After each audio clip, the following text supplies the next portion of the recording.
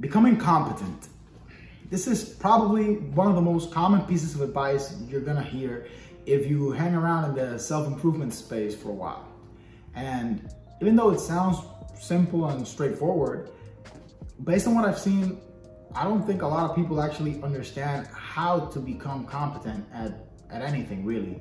So what I'm gonna do is I'm gonna share my take on it. Hopefully someone finds it valuable and learn something from it, all right? Now, I don't know the formal definition of competent, so I'm gonna give my own definition, and I would describe it as feeling comfortable performing a particular task.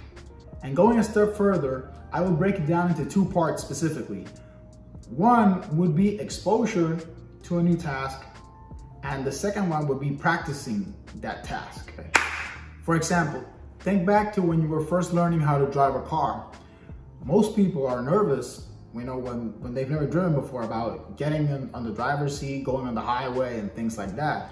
And how do you build yourself up to that? Well, most parents will have you turn the car on before you go anywhere, or turn it off, because you start practicing, you start getting used to being on the driver's seat, you start getting used to the feeling of the car engine revving and all that. Eventually, they progress to letting you park the car inside the garage, take it out, small steps, right? But you're slowly building your level of how comfortable you feel performing that task. Now you're used to being in the car, you're used to moving the car.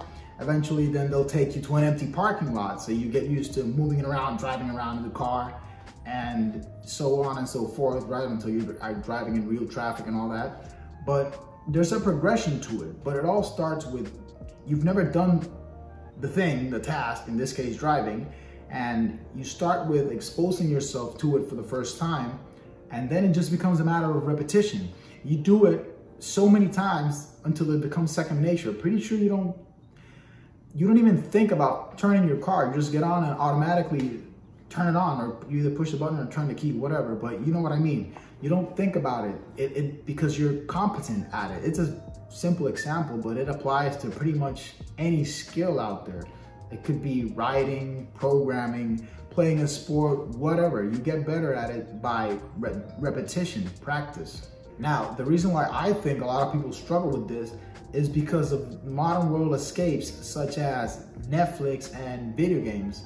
Most people would rather live through the main character of a series, watching that person go through an epic adventure instead of going out and living one for themselves, or are more willing to grind for hours on end leveling up a video game character instead of taking that time and learning a new skill and improving themselves.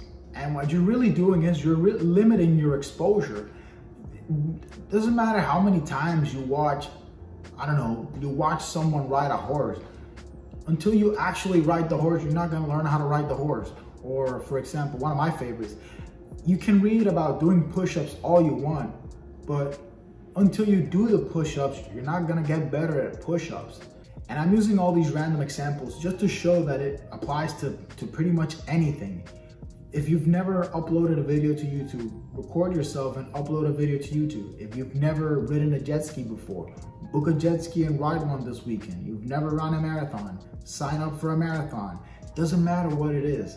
Life is about experiences, and the more experiences you go through, the more you build yourself up as an individual, and that is what naturally will lead to competency. You expose yourself to more things, and then once you have a set of things that you've exposed yourself to, then you can start to narrow down and repeat those on which you're naturally drawn to. It literally is that simple, and not necessarily easy, but it is simple. Just do more things.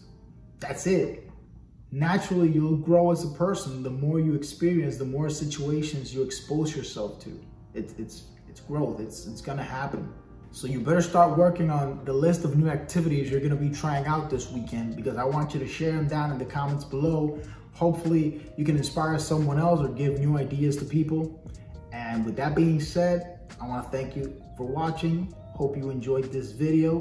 If you have not, please like and subscribe. That really helps me out, and I will see you in the next one.